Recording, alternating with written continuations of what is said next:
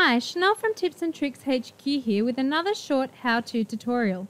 In this clip, we'll take a look at how you can password protect your page or post content using the built-in WordPress visibility feature.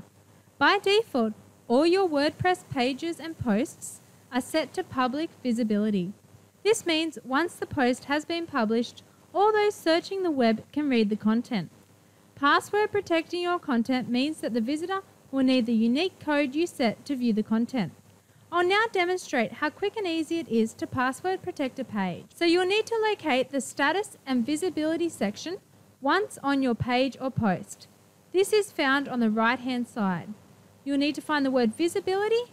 It should be set to public by default and click on that word. Then it will pop up and you can choose to have a public, private, or password protected page or post.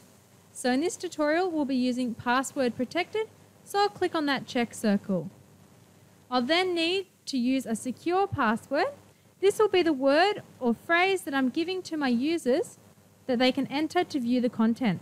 So for this example, I'll just use the word test. I'll click off that and then I'll need to save the draft or publish. I'll publish my page out, double checked, and click publish. I'll go ahead and I'll view my page.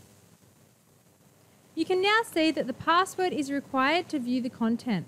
So if I was a user, I would come on and I would write in the password followed by enter, and then I'm able to view the content of that page. So now we've simply created a post or a page that is password protected. That's how easy it is. That brings us to the end of this tutorial on password protecting pages on WordPress. If you have any further questions, leave them in the comments.